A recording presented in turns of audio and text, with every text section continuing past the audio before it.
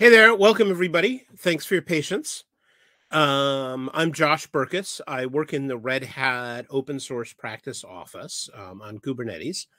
But in a previous life, I spent a long time working on the PostgreSQL database, which is how I got involved supporting Andy Huynh working on his research on robust tuning. So this is Andy Huynh, who's a PhD candidate in computer science at Boston University. And this is his professor, Manos Athanassoulis, who is a professor of computer science at Boston University. They are going to explain a little bit about robust tuning and LSM trees. So we're going to start out, Manos, if you wanted to explain overall the purpose of the research. Thank you, Josh, for the nice introduction. Thank you, everybody, for being here. I'm very happy to be here and talk to you about our research. I will spend a few minutes introducing and motivating the problem, and then Andy can take the lead on explaining the core details of the work that he's been doing all these past few years. So my slides have the title, A Prelude to Robust LSM Trees, because Andy will talk about robust LSM trees, but I will talk about what is LSM trees and why we need to make them robust. So LSM trees are actually a data structure that is behind many different storage engines today. Here I have a list of them. Many notable names: LevelDB, RocksDB, SQLite, Bigtable, HBase, WarTiger use the LSM data structure under the hood. And the reason that this is happening is because LSM trees were actually designed at the get-go to offer very efficient writes, very efficient ingestion, which has become a very important requirement as we have more and more data that we want to store. At the same time, there's a lot of research on actually making them have competitive reads, while they offer very good space utilization. Yet another key characteristic as storage and monetary budget is actually also a consideration. So with all this, actually, it has been a very fertile topic over the last few years, with a lot of research happening in various data management conferences and systems conferences, exactly to develop these techniques of efficient ingestions, competitive writes, and competitive space utilization. Now, one key characteristic that is happening more and more is that all the systems that we are discussing, and essentially data management in general, is happening increasingly in the cloud. And when this is the case, we have a lot of new challenges that we have to face. And the most important one is unpredictability, which is the core of our research here. So we have unpredictability in terms of workloads, access patterns, and ingestion rates, and also in terms of compute and memory and storage that might be available to us while executing our workloads. Overall, this makes small data, small overhead, small benefits to become big, because they accumulate as we have multiple instances of our systems on the cloud, and we also have other considerations like energy and monetary costs that we have to consider. So in the research that we are doing in the lab, we're actually focusing on unpredictability in the availability and type of resources in the incoming workload, which is the focus of this talk today, and in regulation assumptions, for example, data retention and deletion. This unpredictability in all of those three actually hurts the way, or let's say puts a big challenge on the way we design and tune data systems. And today, as I said, we'll talk about how the incoming workload unpredictability challenges us and what we can do to address that. So overall, the process of tuning data systems is a process that takes three inputs: the details of the underlying hardware, the details of the access patterns and the expected workload, and the data size and distribution. And through an optimization problem actually gives us the tuning and the various physical design decisions that we need to have in order to offer the best behavior of our system. So unpredictability actually may lead away from the optimal, and we need to account for that.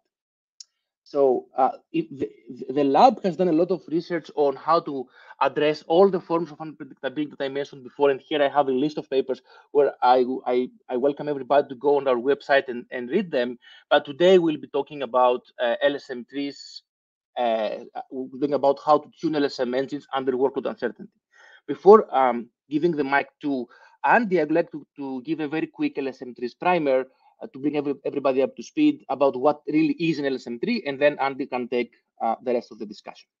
So LSM trees are essentially key value stores. They store collections of keys and values. This is very generic, so the key values can be relational data, document data, semi-structured data. Any type of data actually can be essentially modeled one way or another to a key value pair. And the way it works is that it has an in-memory buffer that accumulates key value pairs. Once this memory buffer is full, the key value pairs are sorted based on the key and are written on the disk as a sorted run.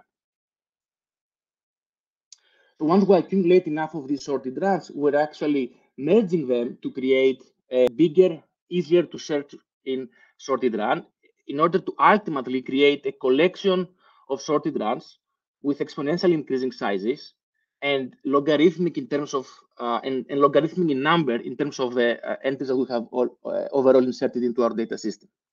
So when we are turning our attention to querying such a key value store, we first have to search into the memory buffer because this contains always the most recent data. And then if we don't find what we're looking there, we have to go to the sorted files on the disk. Now we have fence pointers that allows us to avoid doing a binary search on disk. And by doing so in memory, the core idea here is that we store the smallest key per page in memory. So we do binary search in memory, and then we go to the corresponding file. So if we're looking for a key, in this example, key 5, we will do one IO per level of our LSM tree. You will notice here that key 5 exists only in the last level. So the IOs that we had to do for level 1 and level 2 are actually unnecessary. So typically the LSM is augmented by a filter, typically Bloom filters, that actually is a probabilistic membership data structure that allows us to skip most of the unnecessary IOs. So here the Bloom filter would say no for level 1, so we would have to skip it altogether. But then it would say yes for L2, so we'll do an unnecessary access over there, and eventually it will say yes for level 3 to find the key that we're looking for. So already this design gives us a very nice tunable system. So on the one hand, we have a memory tuning option where we can actually have bigger filters, allocate more memory to our filters to have fewer false positives, essentially having a memory versus read cost, memory space versus read cost trade-off. And on the other hand, we can actually tune the way we're merging, how eagerly we're merging, and Andy will talk a little bit more about that. And if we merge more, we can have fewer runs, thus having a trade-off between the read cost, the number of runs dictates the read cost, versus the update cost, the eagerness of merging dictates the update cost. So there's a lot of approaches trying to optimize such a system given knowledge about the workload, and typically all these approaches assume that we have exact knowledge of the workload, the data set, and in return we are actually getting the best tuning. However, the problem that we're trying to discuss today is what happens if we know something about the workload, but this comes with uncertainty. In other words, the workload can be anything in a region around the expected workload. So this is the core of today's talk, to model and tune with an uncertainty region of workload in mind. So let me essentially pause here. Let me also introduce Andy for his talk in the next few minutes. And let me, before giving the baton, let me say that there's a lot of research in the lab about the internals of the LSM trees, the compaction policy, the mitigation of impacts of deletes and regulation in general, how to exploit new hardware, and of course the uncertainty in assumptions like the workload that we discussed today. And this work, there's a lot of people that are involved, and several sponsors that have been helping us, and of course Red Hat has been at the forefront of supporting us. So thank you for your attention. I'm happy to take any quick questions, and after that I think Andy can go on with his presentation. Yeah, I'm going to actually fill in a few things because I know that we have I know that we have a bunch of people listening in who are not that steeped in the background of database design or database engineering. So just update. So LSM trees are an alternative to somewhat older data structures like B trees, correct? Yes. So what's the Absolutely. advantage? Yeah. We've got a whole bunch of databases that use LSM trees. What's the, like, on a more macro level, what's the advantage of using an LSM tree to using one of these older data structures? So, okay, as I briefly mentioned, the main thing is that LSM trees were actually optimized for fast ingestion because they are transforming random writes in different locations on the disk to sequential writes that they were very efficient in the era of hard drives, but they remain more efficient than random reads even in the era of SSDs. So this is a key consideration, and the second key consideration is space utilization. LSM trees typically in almost any practical deployment you're going to have today, they have less than 10% space overhead, while B plus trees can have up to 2x space overhead. Mm-hmm. Yeah. So the fast insertions are why we're using them for things like Prometheus, for the Ceph metadata, and other sort of data collection opportunities. Okay. If we want to switch over to Andy. Yeah.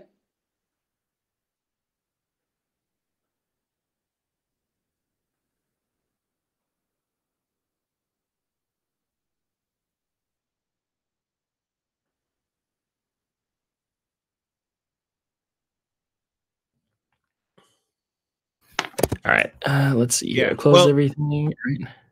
Yeah, well, Andy's getting this set up. One of the other things, so I want to say one of the reasons why I found this research really interesting is that, you know, I worked on Postgres for a really long time. Postgres's primary data store is a B plus tree. I think Postgres was actually the original test case for the B plus tree. And there's a lot of knowledge about how B plus tree tuning, and how to manage that tuning under different circumstances, etc. There is not anywhere near as much about LSM trees, just because they're a younger data structure. So we have a question from the audience. Utkarsh, if I'm pronouncing that correctly, if I'm not, my apologies. Wants to know, how is the Bloom filter kept in sync with the disk when the system recovers from a crash? That's an excellent question. So I can take it. That's an excellent question. So essentially, what I didn't discuss in my very brief overview of LSM trees is that Bloom filters are actually stored with the files on disk. So what happens is that the Bloom filters, of course, they need to be in memory to be efficient in querying, and that happens through caching. However, the stable version of the Bloom filters is actually stored next to the files that they correspond to. So there's no need, and every file, remember, every file is immutable. There's no in-place update. The only type of update that happens is merging of existing immutable files. So when we merge two files, we create a new file that has an updated Bloom filter. This is safe there on the disk with the rest of the data of the SSD file. And if there's a crash, we just have to repopulate our cache with the Bloom filter blocks. Okay, with that, Andy, you want to get onto your research? Cool. Yeah. Thank you so much, everyone, again, for tuning in. So one question in the chat real quickly. So how does this endure tuning affects RocksDB and its native performance? So I will get to that. There'll be a lot of plots, Mayor, at the end of the presentation, closer to the end, yeah. But we'll explain, I guess, the difference between like how certain tunings can essentially affect performance and whether or not like how to evaluate essentially a good tuning versus like a not so robust tuning. So yeah. But yeah, this work Endure is it's a paper that was presented in VLDB 2022, so in Australia last September, and this is again with some additional collaborators, so Harshal and Evimaria, who couldn't be here today, and of course myself and Manos. Yeah, so we'll take it away. And Josh, at any point in time too, this is a conversation, right? So if you want to interrupt me and if there's any questions, we can definitely kind of talk about it and address what's going on. So yeah, Manos definitely touched upon essentially the fact that LSM trees are used in a wide variety of like backends. But one of the biggest key points that I kind of want to point out is the reason being is LSM trees are extremely flexible. There's a lot of different essentially tuning knobs or different configurations that you can do to essentially morph an LSM tree to the shape that you want for like a very particular application. And it makes it very, very nice. But the issue is all of these tuning knobs really dictates the performance that you could possibly get, right? If you mistune your LSM tree to any degree, you might end up with kind of subpar performance. So one of the biggest questions you can ask is how do you go about tuning these knobs, right? So Manos went over very quickly again, like a LSM overview.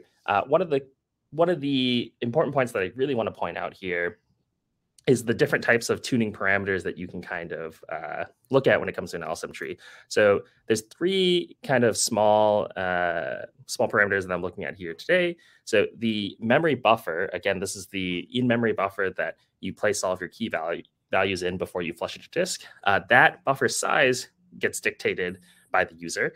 In addition, Bloom filter memory as well, the amount of memory that you allocate for your Bloom filters on disk is also a choosable parameter. For the sake of this talk, we kind of treat the two of them as the same, in which we say that the two of them together make up your memory budget. And you kind of decide along your memory budget how to allocate between the two different memory types. So the buffer memory and the filter memory. Additionally, as Manos had mentioned before, files on disk get compacted into exponentially increasing sizes. And that kind of exponential rate or growth between files is dictated by this parameter called size ratio in T. In addition, lastly, there's a compaction policy which essentially dictates how you decide to essentially merge your files, whether or not you decide to do it eagerly with leveling, where every single time a file is flushed, you immediately merge it with the current file that you're looking at, or tiering, where you decide to merge a little bit lazier, when you wait until your full level is full, and then you can merge all the files in one go there. So, right. Yeah, okay. And all of these, I was going to say, right. And all of these are user configurable depending on the system, yeah? Yes. So depending on which database you're kind of looking at. So for example, RocksDB is what we primarily work with in the lab, mostly because it's the most flexible. And this essentially allows you to configure all of these different tuning knobs very easily. Otherwise, for kind of other applications, you might need to dig underneath the hood to figure out exactly how to tune these knobs, but they're still exposed to like a user or somewhere down the line. They're exposed to some part of the application pipeline. Yeah. So with the fact that we have all of these different knobs, the natural question to kind of ask is, okay, if you have, all these different choices, but you want to essentially, change these knobs based off of a particular workload, how do you go about defining a workload? So I'm going to spend a little bit of time talking, I guess, about like the different query types that we have in like an LSM tree, and a little bit more detail into each one. Okay. So you're defining workloads as type of query. Yes. Yep. So LSM trees essentially support more or less like 4 kind of basic query types. Well, really 3 query types, but we kind of split one particular query into 2 types of queries. So point reads, which encompasses empty reads and non-empty reads. We say essentially empty reads are cases where you give a key to the LSM tree and you get a null result because the key doesn't exist, right? And then a non-empty read is basically a point read, but you're just guaranteed to get the key back. The reason why we differentiate these two is, at least in the academic literature, there's been a lot of evidence essentially that like if you can kind of estimate the proportion between these 2 types of point queries, you can actually optimize for one or the other. In addition, we have go ahead. Actually, one of the things I want to comment for the non-database people, which is true across all kinds of data structures, is that empty reads are not necessarily faster. Because you have to actually verify that there are no compliant results, which can sometimes take longer than finding a result. Yeah, and I'll go a little bit more in detail about how each of these query types exactly work, and then how we essentially model them. So yeah, after point queries, you also have scans or like range reads, essentially where you're taking a look at a particular range of keys. And in this instance, you're more or less, you kind of have to go through every single level of the LSM tree, or you have to scan every file to make sure that, if it has the potential to hold a key in your range, you have to take a look. And then lastly, writes, as we talked about in LSM trees, because LSM trees buffer writes, you don't really see the impact of writes at the beginning or instantaneously. It's more of like a background compaction that happens. So writes really, you see the effects of writes, I guess, once you start to compact files over and over again. Dimitri wants to know, do we have literature references at the end? Yes. Yeah, we have a couple literature references at the end. Otherwise, you can always talk to me offline, and I can point to like a couple different like seminal papers, at least in LSM trees, but also just like database tuning in general. Yeah. So with these kind of query types, with these 4 different types of queries, we can essentially break down a workload into essentially a proportion of all these different query types, right? Like if you want to treat all of them equally, you have essentially a probability vector or like a histogram essentially of 25% in every bin, right? Where empty reads, non-empty reads, range reads, and writes show up about like a quarter of the time. And with that, technically, oh, go ahead. Yeah, Meyer wants to ask about read-write strategy. I'm not quite sure what he's asking, because he's like, does it follow any specific read-write strategy? Does it follow read-write strategy? As in, does it follow any? Maybe Meyer, if you could elaborate exactly on that question, I think we could definitely take it. Yeah. Yeah. But essentially, with the recipe of here are my choices and here's my workload, you can essentially go about tuning. Like this is technically all you need, right? To kind of go over like formally, what do I mean by the LSM tuning problem? Given a workload, so in this instance, a tuple of all the different types, like proportion of queries that you're looking at, and your design choices, in this instance, your memory, like your buffer memory, filter memory, size ratio, compaction policy, and then a particular cost that you're looking for, right? You can put this in like formal mathematical terms, where all this statement is saying is find me a design phi that minimizes my cost C based off of an input workload W, right?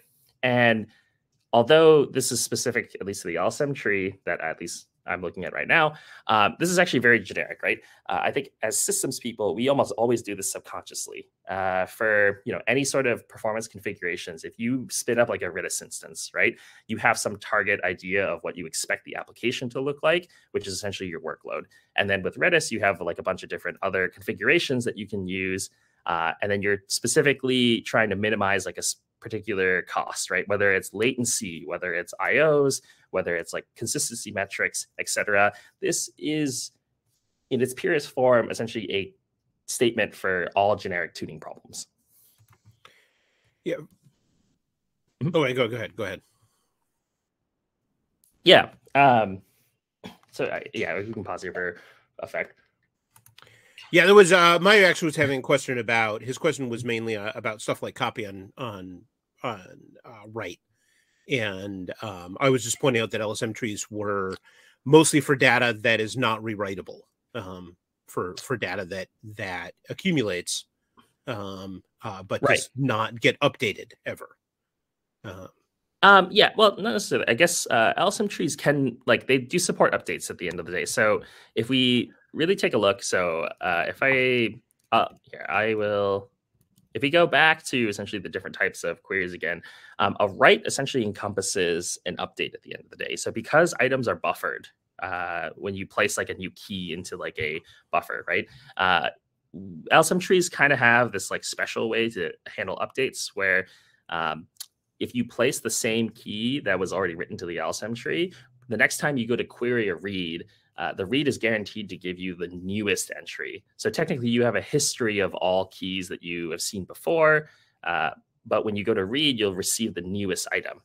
The only exception to this, though, is over time, as files are compacted together, if we see duplicate keys, we'll always take the newest key once during the compaction. And the same sort of philosophy also happens with deletes, actually. So when it comes to deletes, LSM trees actually insert a special key value pair. So the key is still the same. It's the exact key that you want to delete. But the value is a special signature value that we call it, generally we call it tombstone. So as that tombstone propagates through all of the compacted files, once it meets the key, once it sees like a key that matches, it'll essentially delete the key like persistently on disk. But yeah, it does handle updates and deletes. Yeah. So I'll explain a little bit more, actually. This is a great segue too, because I'll explain a little bit more about each of the types of queries and essentially how you can kind of estimate the cost. So I'm particularly looking at least in this work, we're taking a look at the average number of IOs. We're taking like a very, pragmatic approach to this and just essentially counting the number of potential disk IOs you'd have to spend. And this is essentially what we want to minimize. So for an empty read, right, as I'm going through the tree, essentially as I probe each level, I'm actually just looking at the Bloom filters first. And the only single time that I ever end up having a IO is when I have a false positive on the Bloom filter, right? So I can essentially estimate or count the expected number of extra IOs that I will be taking by summing over the false positive rates of the Bloom filters. Otherwise, for non-empty reads, it's a little bit more complicated, but if you think about it, at every single level, there's a certain probability that you are expected to find the particular key that you're looking for. And as you're going through the levels, though, additionally, you have some false positive rate for all the levels that you've seen previously. And together, this kind of gives you like an estimation on the total number of IOs that you would actually see. And this is great because we essentially get to form a relationship between the IO count and the decision variables that we're taking a look at. In addition, right, range reads are very similar where for range reads, you have some sort of selectivity that you can kind of model. So like longer range reads, for example, might have a very high selectivity where it's trying to look over your full key range, while lower selectivity, you might be looking at a small, few keys, like maybe 1 to 2.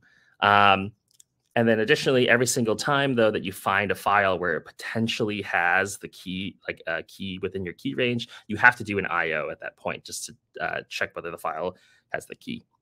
And then writes are the most interesting to kind of like form a relationship between your design variables and the number of IOs. Because instantaneously, when you give a write to a buffer, you essentially see no latency increase, right? You give it to your memory buffer and then everything's good. You don't see any IOs at that particular time. So you only see one single IO once your buffer is actually full. On the other hand, though, your actual number of IOs that you would see from a single write really does incur from the number of merges that essentially write has caused down the line, right? So every single time you write and your buffer flushes, there's a chance that once that buffer flushes, you trigger a series of compactions over time. And in the background, you might have a thread that spins and essentially does these compactions, but it's still causing essentially an IO hit every single time you have to merge files, right? And so to be, I guess, more specific about the tuning problem that we're looking at, the LSM tuning problem, I'm particularly looking at minimizing the IO cost. And our cost function, to put it formally, is essentially just a weighted sum over the different, query types based off of their expected cost. Okay, so we're measuring performance in terms of how much IO gets generated for each request. Yeah. And this is kind of interesting, right? So IOs is definitely probably the easier thing to kind of measure because it's a counting problem, right? You can just kind of count the expected number of times you're going to take a look at a file or open up a file. It's harder to do with something like latency, right? But as we'll see later in the results, IO translates actually very well to latency. This probably is, again, due to like memory hierarchy, right? Where like IOs to disk are one of the slowest things that you could possibly do in a system. But yeah, we'll see later in the results that like minimizing for IO translates very, very well to minimizing latency. Dimitri wants to know what the probability functions in the non-empty reads formula were for. Yes. So the Bloom filter in the non-empty reads. Oh, are we talking about? I see. Yeah. So for a non-empty read, because you're basically guaranteeing that, like, you're saying that, okay, yeah, I guarantee that when you query a tree, you can essentially receive a key.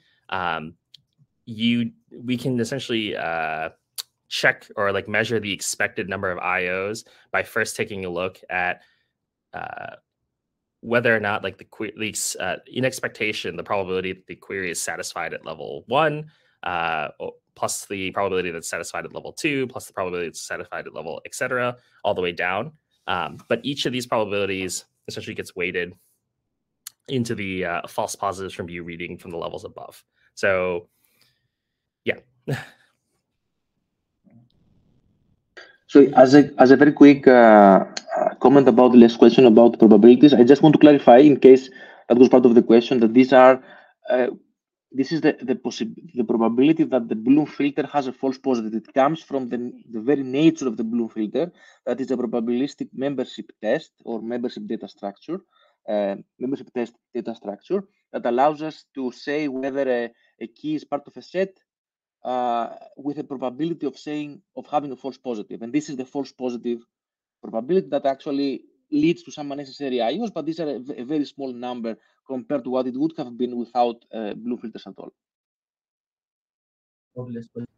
Yeah, thank you for that, Manos. Okay, so this is essentially just setting up the stage then, because again, this is like a very standard tuning problem where you only have knowledge, or you just assume something about your workload, right? But the focus of today's talk that I kind of want to go over essentially is just this idea of, like, what does it mean to essentially formalize a robust problem, or like what, you know, Manos had mentioned before, uncertainty within like your workload. What does that exactly mean? So we can start by taking a look essentially at that by first taking a look at what are we exactly doing when we essentially tune, right, with like a single workload in mind. So on the left here, I essentially have a visual representation of like what a workload would look like inside of a geometric space. So for, you know, because we can't see in 4D, I'm putting point reads, so non-empty and empty point reads on one axis, range reads on another axis, and writes on the last axis. And because my workload essentially is a, you know, it's like a histogram or like a proportion of different types of queries, all of them have to sum up to 1.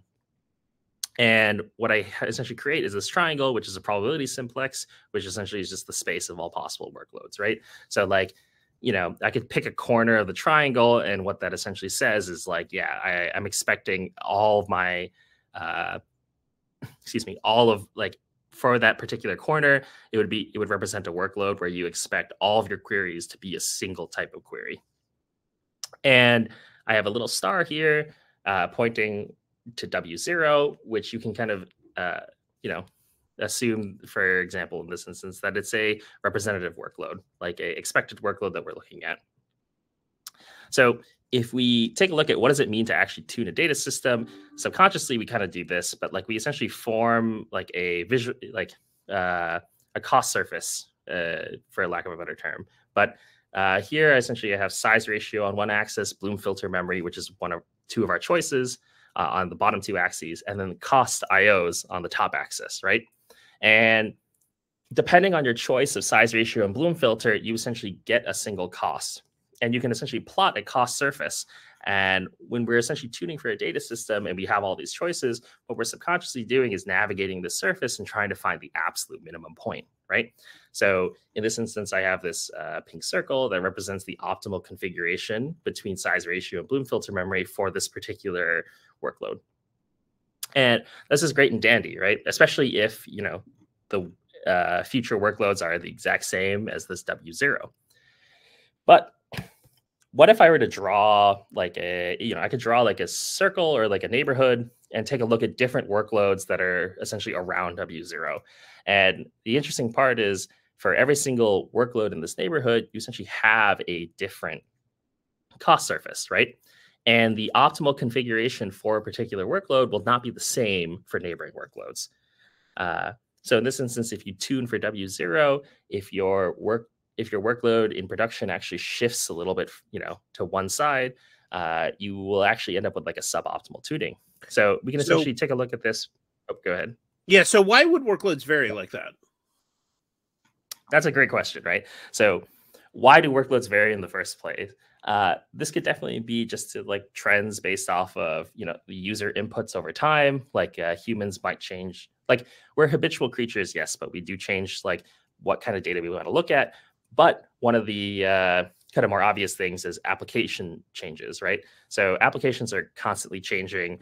And the workloads that they essentially ping to the database is always going to be different every time you add like a new feature, for example, right?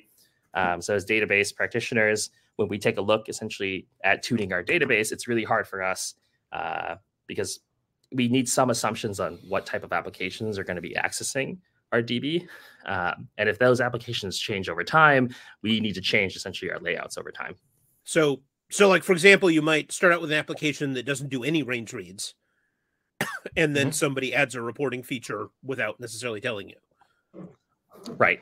Yeah. And that definitely would be like a common thing for, right. Everyone with like different like with the DB, with application developers, you're basically looking at the DB as just a way to access data. So, if you give you a API to do range reads, someone at some point will eventually use that API to do range reads.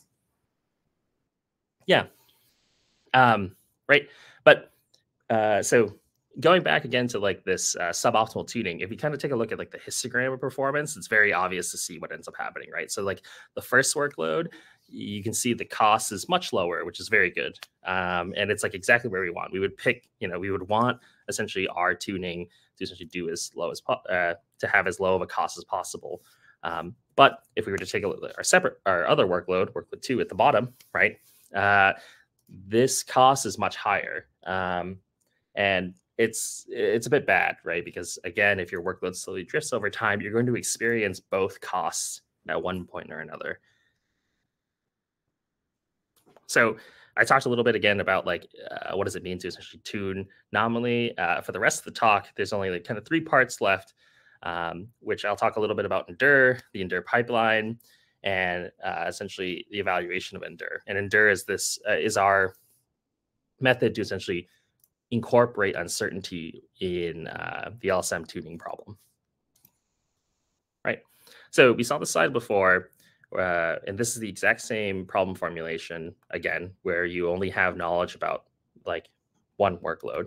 And I'm just going to label this the nominal problem. So this is very common, at least for the operations research community, where we essentially have 2 problems, the nominal and the robust problem. So we'll label this one as the nominal problem because we only have nominal knowledge of our workload. Right. Once I draw this neighborhood and try to incorporate this neighborhood, I'm going to essentially come up with a new analogous problem, or a slightly different problem than nominal. So there needs to be some definitions here. So this green egg that I drew before around W0, we'll call the uncertainty neighborhood of workloads. And this uncertainty neighbor is essentially a set of all the workloads that you could see around, and it's parameterized by some value, right? Rho. How do we figure out the size of rho?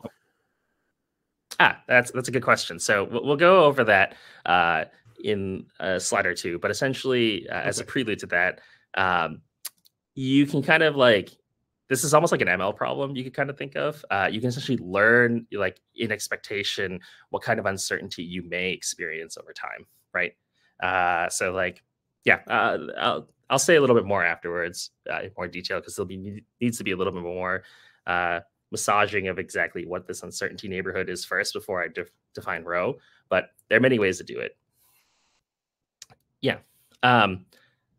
So the robust problem, though, once I have this uncertainty neighborhood, is an analogous problem to the nominal problem, where again, I'm still trying to find a design that minimizes my cost. The only difference, though, is that my workload is now part of a set of possible workloads, right?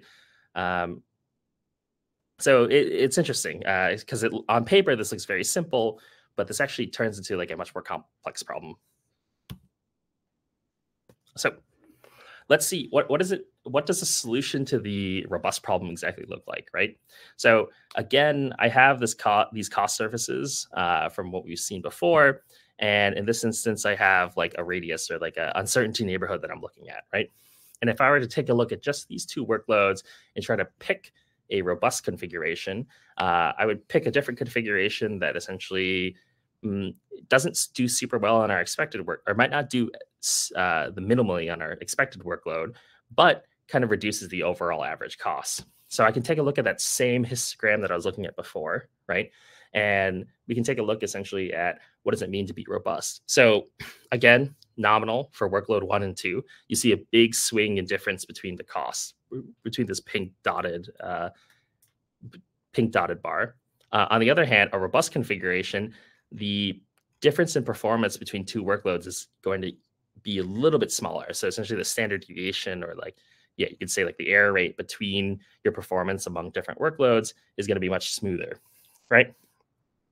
And the interesting thing is, you know, okay, someone's going to ask like, okay, Andy, you're doing two workloads, right? Like you could just essentially run the these configurations, run both workloads and check the performance and then kind of take, you know, the more robust one of the two. But the issue is how do you do this for like a continuous set or like a infinite set of workloads, right?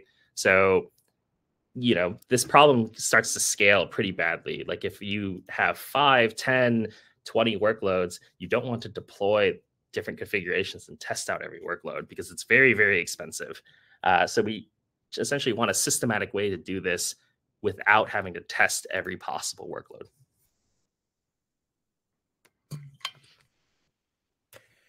I don't know. I have to say, in the old days, we would have actually just tested every single workload. But yeah, I mean, I in fact have done that. So, yeah, I mean, what is it? Definitely for some of the early parts of this work, we definitely did a lot of testing over different workloads. Like, for example, like the TPC benchmarks, right? Yeah. Half of the different ones, like TPC-H, is just 30 workloads. So, like, technically, you know, for modern hardware nowadays, 30 workloads is not that much. You could probably, you know, deploy configuration and test all 30 workloads, and then pick the robust configuration of all the ones that you tested. But again, as we get to like, you know, more and more data or different types of workloads, it becomes very expensive. Like this is a problem that, you know, will not solve itself. Yeah. Well, and actually the big thing, honestly, is that with some very large data sets, you don't have access to a test data set that is even within the same order of magnitude as your production data. Right. Yeah, that is definitely true as well. Big data. Cool. Okay. So to get back again on Josh's question before about like, how do you essentially come up with this parameterization of rho, or essentially how do you come up with this uncertainty neighborhood? Let me define exactly what this uncertainty neighborhood is first. So for those of you who have done machine learning and stuff like that, you probably are familiar essentially with the Kale divergence. So to come up with essentially with any sort of parameterization for like this neighborhood, you essentially need to draw like in, you know, geometry. You need to draw a circle with like a radius, right?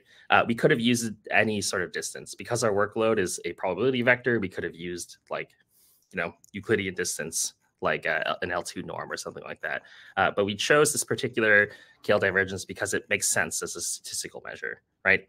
So from this point forward, whenever we look at rho, essentially there's a particular value of rho. So in this instance, 0.2, and I'm looking at all workloads with a particular Kale divergence that's less than or equal to 0.2. So essentially, I'm drawing a bubble around my expected workload. But how do you actually calculate this size based off of, you know, your application? So this is not necessarily the focus of the work because this problem in itself is actually very interesting. But it can kind of come down to like an ML problem or like a historical forecasting problem, right? So we recommend for a lot of our experiments, for example, we kind of like sampled a bunch of historical workloads and we took the maximum or the average uncertainty among workload pairings. Otherwise, if, you know, your user has like a very intuitive definition of the Kale divergence, you could just kind of come up with like workload uncertainty yourself by either drawing it or kind of like visualizing it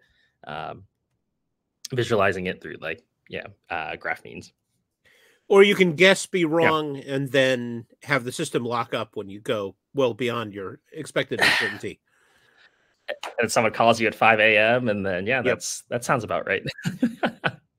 But yeah, this in itself is an interesting problem to essentially how do you come up with the uncertainty neighborhood? Because again, it's a game of chicken if you think about it. How much performance are you willing to sacrifice to essentially mitigate like a certain amount of risk, right? It's a very big game of chicken there about like how much you're willing to, safety net yourself for, because you can't just cover the whole space, because otherwise you'd just be trying to optimize for every type of query or type of workload. But that's not, realistic. If you want like the best performance to some degree, like within some risk factor, you definitely want to, try to balance out this idea of like uncertainty. Yeah.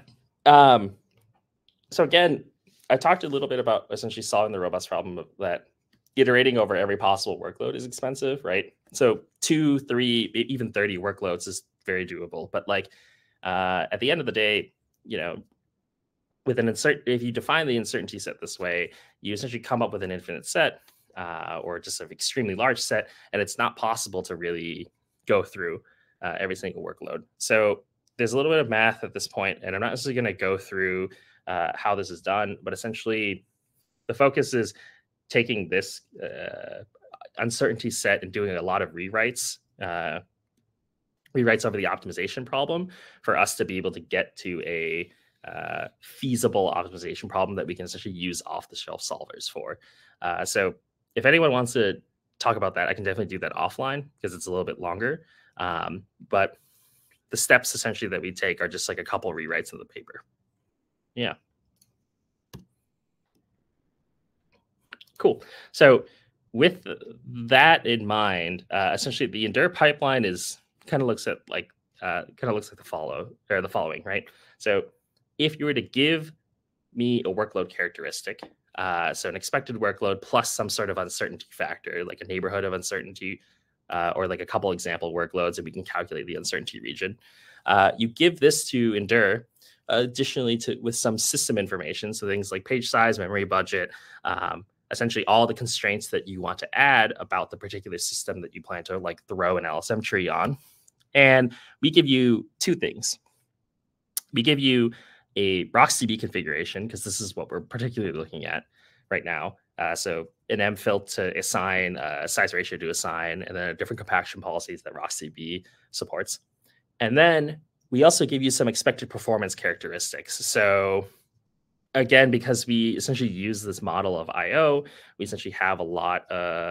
We can essentially give you a bunch of like information about types of the expected performance that you can see over time for workload drift, for particular configurations, and yeah. And this is the overall Endure pipeline. So before I go to results, are there any other questions? I don't see any from Manos is writing up a storm. Yeah. Yeah, I don't see any from the audience, or from our research team here. I think we've actually covered in previous questions. So I can go over the results, because this is the most interesting part, right? I'll go over the results of Endure. So Meyer's asking, what are performance parameters? Performance parameters. Are we talking about the parameters that? Yeah. So we basically give everything in terms of I/O cost.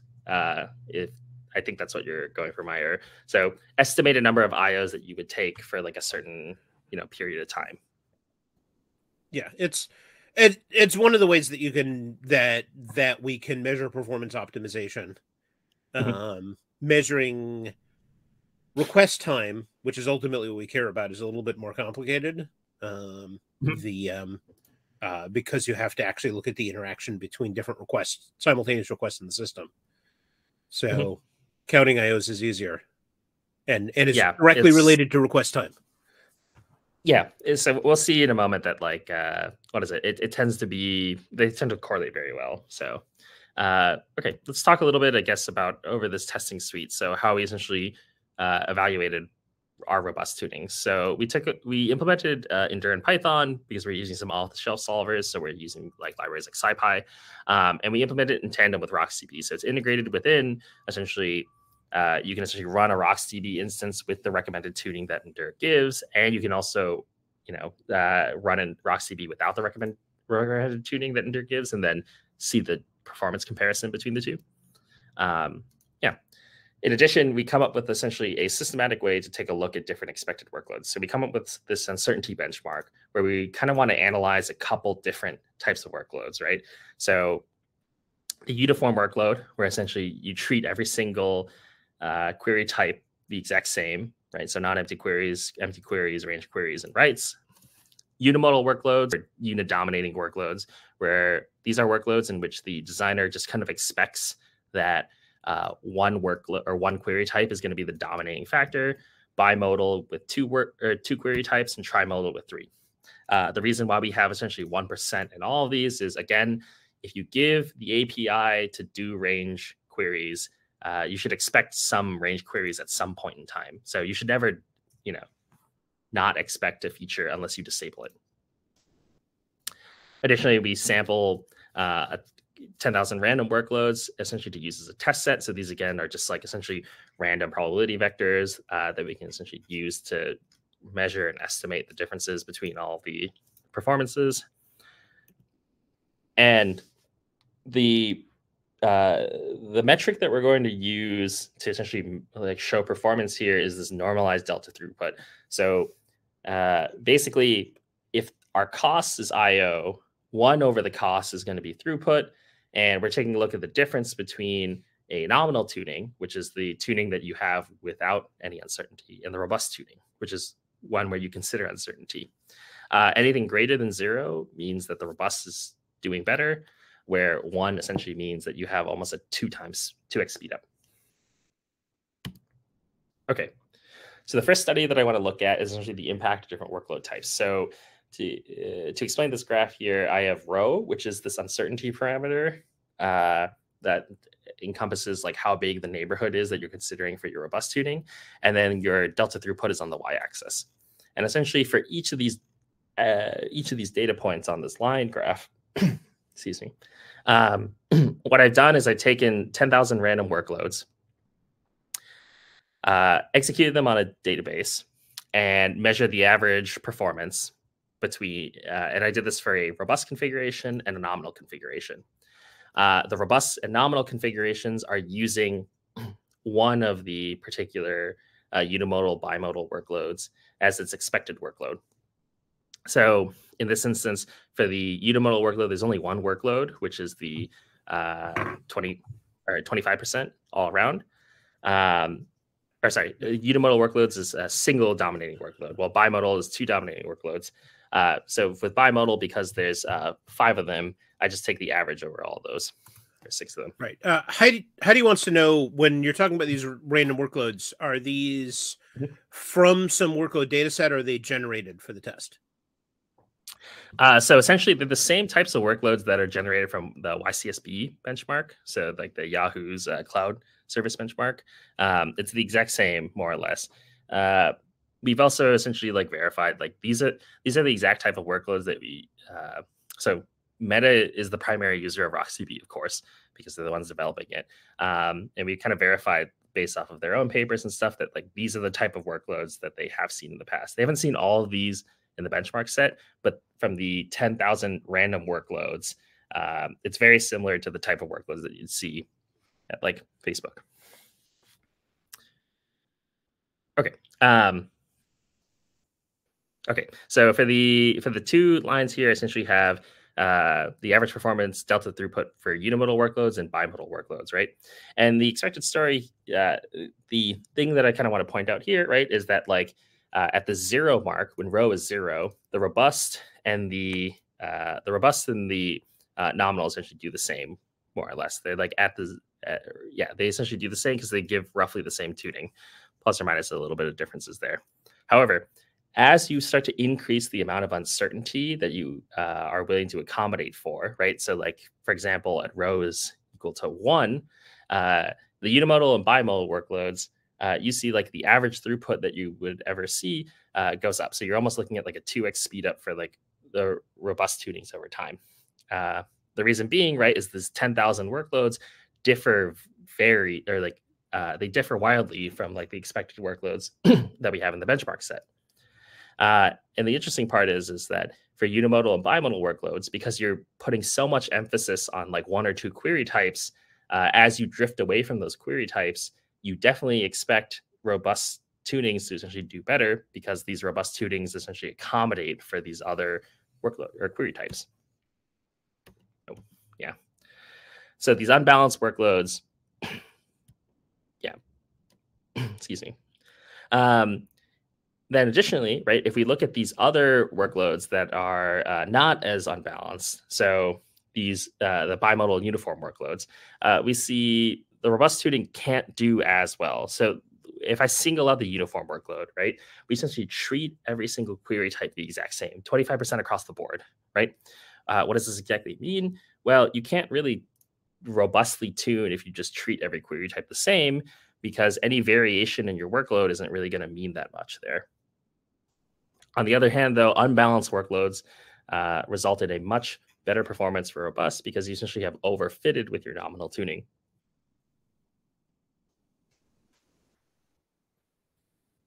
Any questions before we go forward? All right.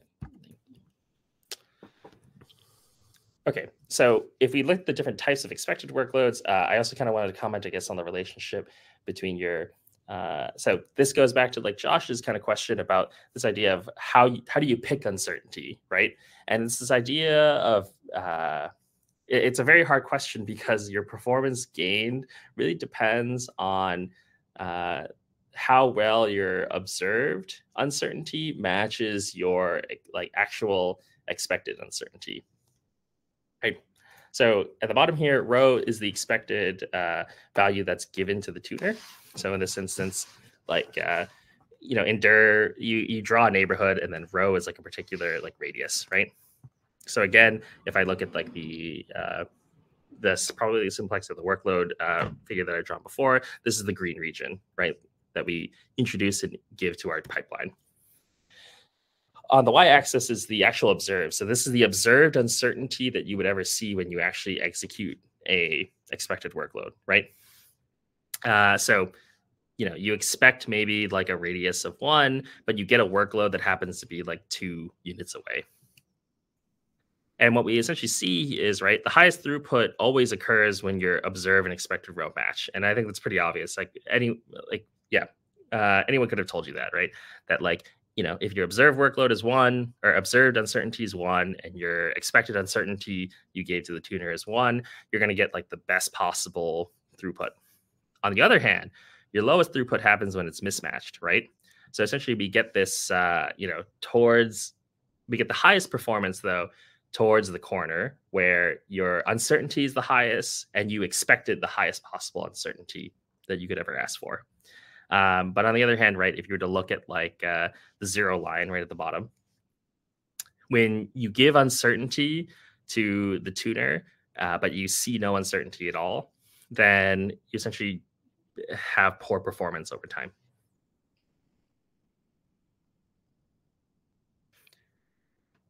And I can redraw this picture in like a slightly different way that like makes things a little bit interesting. So this is what I love about this type of problem, right? Is like there are many different types of visualizations that you can do for like robust and nominal tunings. Yeah, so on what I essentially have here is another graph where each point represents a random sampled workload executed on our different tunings. And then I take the delta throughput between the two of them, and I plot them as like a scatter plot here.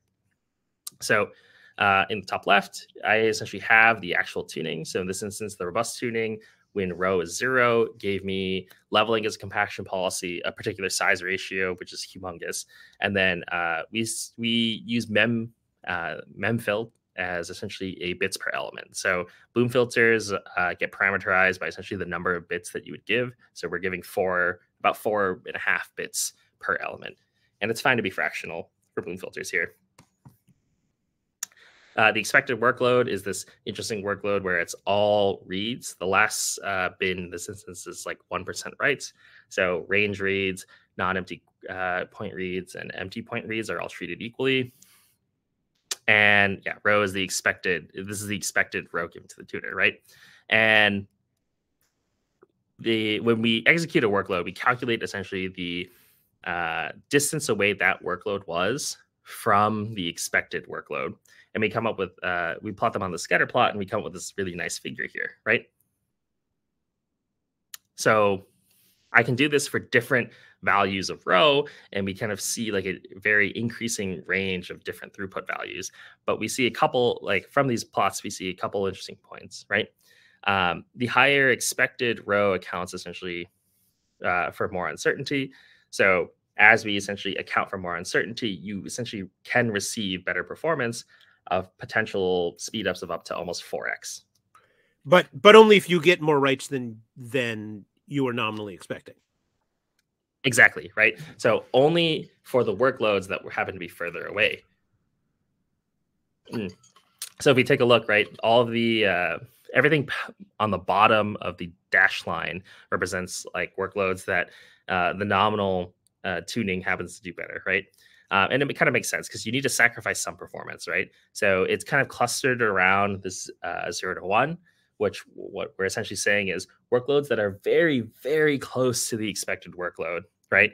That have like very little tail divergence. We're talking like, you know, changing essentially the distribution of reads. So like maybe instead of 33, 33, 33, 1, it's like 34, 32, 33, and 1, right? Those workloads, of course, they look the exact same as the expected. So your nominal tuning is going to do perfectly fine.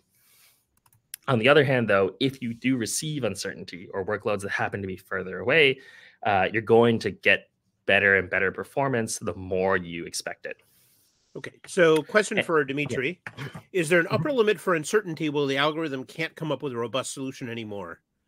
Yeah, that's a good question. So there tends to be like diminishing returns. At some point, you essentially we can treat this as like a risk factor problem again, like a conservative, like how conservative you want to be with like your tree structure, right? And essentially, if you give it so much uncertainty, there comes a point where you're basically giving the algorithm the expectation that it just needs to accommodate for all possible workloads. And the issue with that then is that you can't really accommodate for all possible types of workloads. So you come up with essentially a data structure that is as conservative as possible, and it essentially does equally as bad for all possible types of workloads. So basically, you'd end up optimizing for uniform distribution in that case. Mm-hmm. Yeah, you end up optimizing for uniform distribution, and the issue with that is you can't necessarily. I mean, yeah, you can't really optimize for the uniform distribution there. You end up with just a tree that like does equally as bad in all workloads, right? And again, motivation behind part of this work is like you have some knowledge of your expected workload, but you expect some sort of variance, right? You always expect like a little bit of variance to some degree. Whether it's a lot or a little is kind of more up to how much risk you're willing to take on. But yeah. And again, okay, I can draw the exact same picture again one more time. So this is another interesting picture to show essentially what does it mean to be robust. So again, rho is the expected rho given to the tuner. The throughput is at the bottom in this instance. So this is 1 over the IO cost. And what we see is this histogram for, so the bars in green represent essentially the throughput for the average throughput for our robust tuning. And what we see is the peak of the distribution slowly creeps over time, right? So I can take a look at an expected rho of 1, and the peak of the distribution is going to be slightly more to the right than the expected rho of 0.25. And what this essentially means is if you give your database random workloads, right, if you start to accommodate for more uncertainty, the peak of your mean will the mean throughput that you see will slowly move right up to a certain point, right? Just as Dimitri had said earlier, up to a certain point, you will just receive more or less like a flat distribution. Okay, and lastly, so all these experiments, again, we're kind of done using like a model or more or less. So we do want to see essentially how this works in like a more production system. So we essentially took a very large and long time to do this. But like a RocksDB instance with 10 million unique key value pairs of about a kilobyte. And we essentially took these two tunings, the robust and the nominal tuning, and executed it along different types of workloads. So this graph here is really interesting, but I'm breaking this graph up into different observation periods. So this first observation period is about 200,000 queries, and there's 5 observation periods over this full experiment, right? So if I take a look at a specific point, in this particular point here, this is 40,000 queries executed over the database, and I measure essentially the IOs per query, or the average IOs per query over time. And in the top right is the information for the expected workload, which is in this case a workload that's split between non-empty reads and writes. And then W hat is the actual executed workload. So if I take the average over all these different observation periods, the executed workload is W hat right there. So this is interesting because the executed workload essentially has no writes, while the expected workload has like almost half of your incoming queries to be writes. For the sake of like display, I'm matching the rows. So the expected row given to the tuner is at the top, while the actual measured costs, so essentially the distance from the executed workload to the expected workload, is at the bottom, IKL. And in this instance, they're the same, because I kind of want to see what happens like when you match exactly for best performance.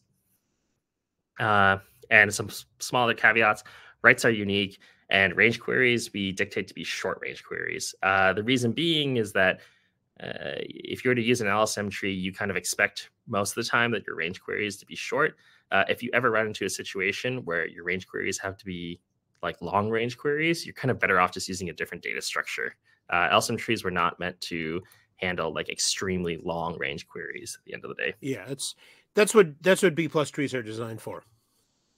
Yeah. Okay. Well, so at the various compressed structures. Go ahead. Yeah, there's a handful of different types of structures. But LSM trees, like, they support range queries, but they're not necessarily like the end all be all for range queries. So at the top and the bottom, so these two graphs here I have for these different sessions. The top is the model. So this is like what our expected count of IOs would be. And the middle is the system IO. So this is the actual measured IO on the system. And we're just using, what is it? I believe we're just using, what is it, an AWS instance. But anyways, yeah, so the model IO is the top, system IO is in the middle here. And what we essentially see is that the green line, the robust tuning, does extremely well over these like kind of varying workloads over time. And the best part, right, is like, this is great. This is exactly what we want to see when like these rows are matched, right? And you can kind of visualize this as the deviation between all the dots in our robust workload is much smaller. So it doesn't actually vary that much over time compared to like your nominal tuning. When you start to receive a high number of range queries that like the optimizer didn't expect, the number of IOs in the system will like spike up. And additionally, we translate to take a look at like the latency, or the average latency per query. So this is in milliseconds here. And we see that like the IOs translates very, very well to latency in this instance. So over time, the latency response time is pretty, matches essentially the same sort of trend that we see in like the IOs. And we also measured essentially the throughput, so the number of like queries per second that the actual system gets to be able to process. And here we see like a much, much higher throughput for the robust tuning, because it's essentially accommodating the fact that it might see bursts of other workloads over time. Now this is all reads, yeah? Yeah, these are all reads. So there is a large number of other graphs in the paper. Like we're talking for like all different types of workloads, like writes included. Writes are a little bit more complicated because it changes the structure of the tree over time. So the paper kind of addresses like what happens there and how to essentially measure that properly. In addition, we also show mismatched rows. So if you're in expectation, the amount of uncertainty that you expect is much less than the actual observed uncertainty. And we kind of go over those cases as well. But what we see is that like for most cases, it's better to assume just a little bit of uncertainty no matter what. You essentially pay very minimal penalty in performance for potential gains later on in the future to like essentially save you from having to wake up at 5 a.m. for an emergency call. Yeah, thank you. So to kind of go over everything that we just went over, I talked a little bit about like workload uncertainty and how this creates suboptimal tunings, taking a look at kind of like cost surfaces. We introduced Endure, which is essentially this robust tuning pipeline that considers neighborhoods of workloads. And we deployed it on RocksDB to show potential performance improvements. And we kind of hope that like, although this is on one particular system, I really hope that like this paradigm can essentially inspire or like be used for other types of tuning problems in the future. Because again, this is pretty generic. It's just that we wanted a particular system to test it on to show real world improvement. Otherwise, again, you can find us at the DIS lab here at Boston University, so dis.bu.edu. Otherwise, my contact info is there. I haven't switched to Mastodon yet, but at some point. But yeah, thank you so much again, Red Hat, for inviting me to speak at Research Days. It's been pretty fun. I can see that the chat is yeah. If you want to stop sharing, and we'll bring stuff up. Yeah.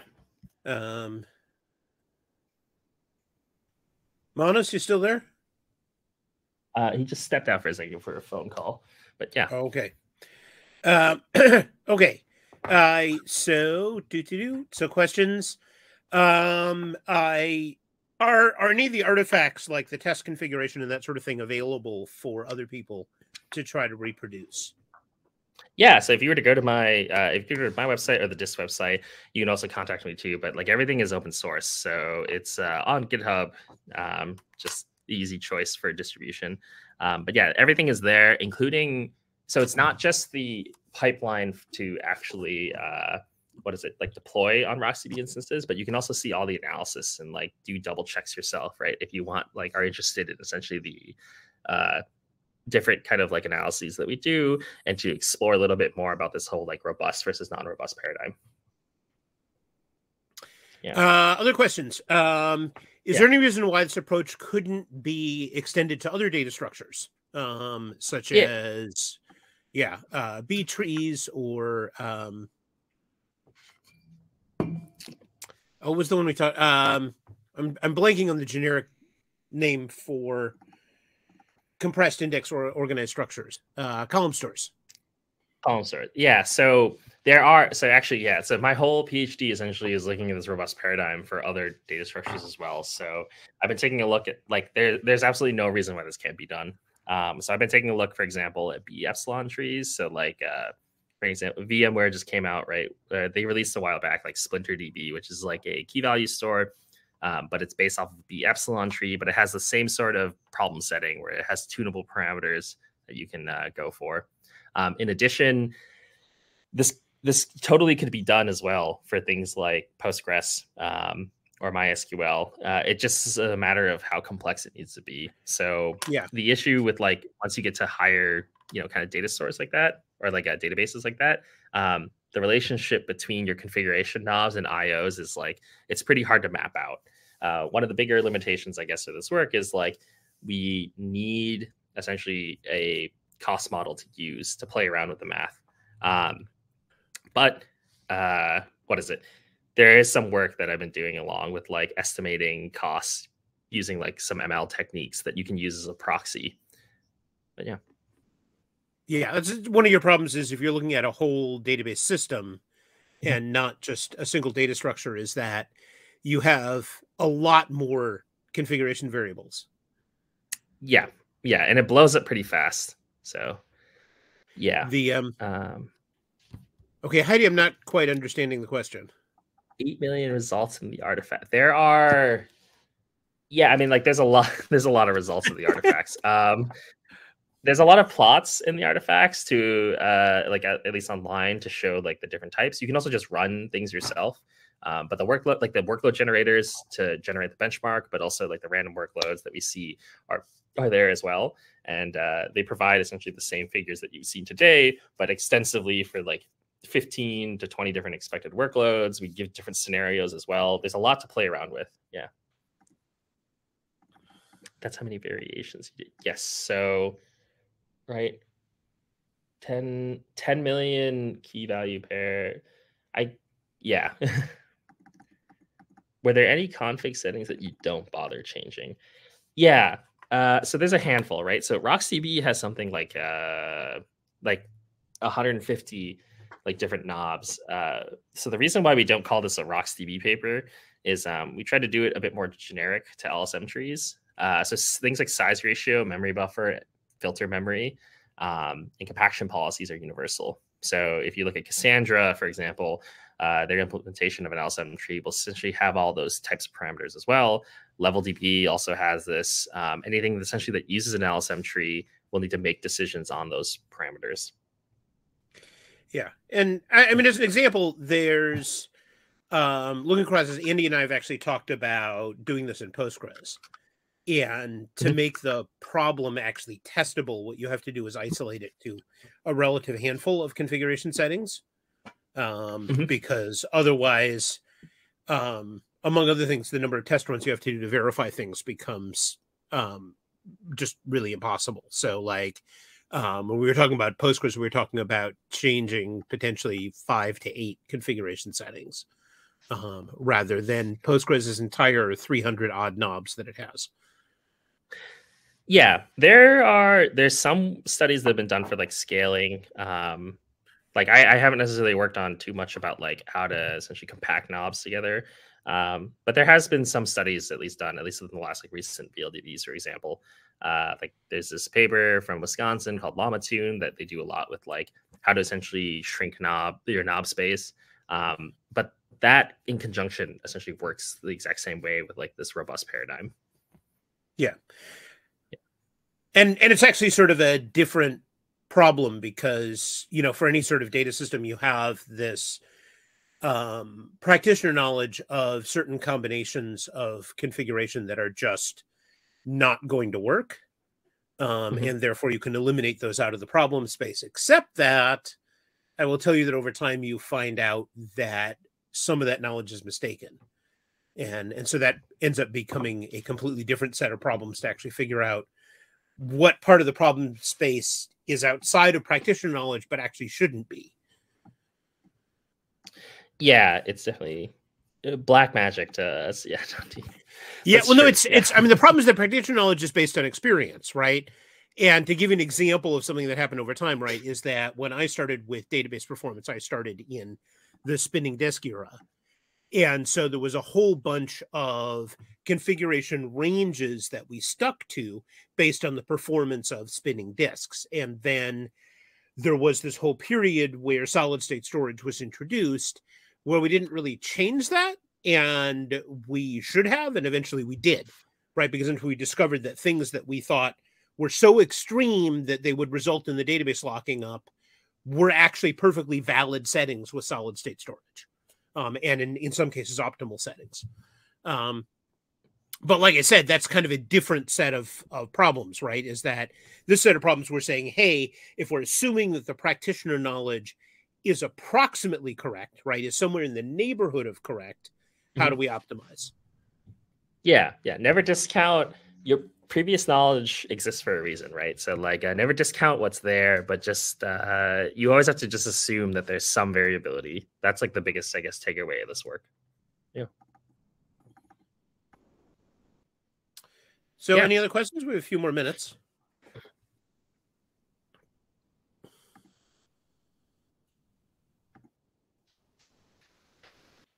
Yeah, no. If there's not any other, thank you so much, guys. Though, yeah, I'm really glad to be able to come present today about like robust databases. I think it's like a very it's a very interesting topic. I think that I'm really surprised has not been like explored more depth. So I'm kind of hoping to slowly introduce a bit more over time. So watch out. I'll be around. I'm always I plan on essentially releasing a bit more about like different robust systems. So yeah, keep an eye out for that. Yeah, and in the long term, it'll be nice to see this approach start getting integrated into actual field database tools, which I expect it to be as we move beyond from research to practice. Yeah. And even outside of databases, right? Like anything that's sort of like that sounds like a tuning problem. If it's like a system that needs to be changed for performance reasons, it falls in the same ballpark. So yeah. One of the areas we've looked at this is actually we've introduced a feature into Kubernetes called vertical auto scaling, where you automatically allocate more, for example, memory to applications based on their demands. But there's kind of an obvious failure case there. And so one of the robust tuning questions is, how do we put limits that optimize application performance without reaching a failure case? Which is nothing to do with data structures at all, but a very similar robust tuning problem.